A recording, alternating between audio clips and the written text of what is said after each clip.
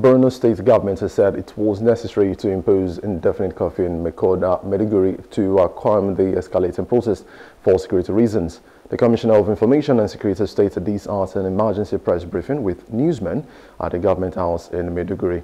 He appealed to residents to remain calm, and once peace is restored, the curfew will be lifted, adding that lockdown was avoid recurrence of the recent Akawuri local government, i.e. the explosions that killed 16 people.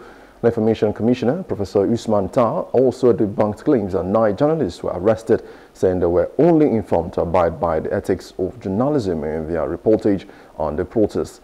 He further added that the state government is doing its best to address the sufferings and hardships of the people.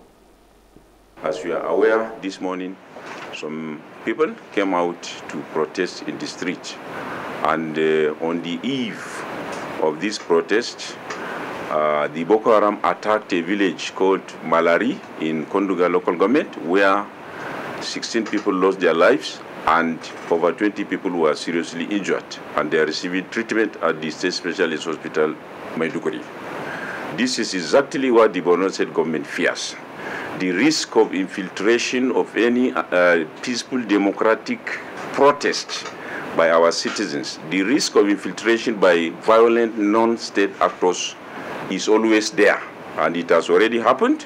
In order to avert any future infiltration by violent non-state actors, the Borno State government has taken a firm decision to impose the curfew. No journalist is arrested, but some journalists spread news that triggered the initial protest, and we called them to order. That's what we did. Hello, hope you enjoyed the news. Please do subscribe to our YouTube channel and don't forget to hit the notification button so you get notified about fresh news updates.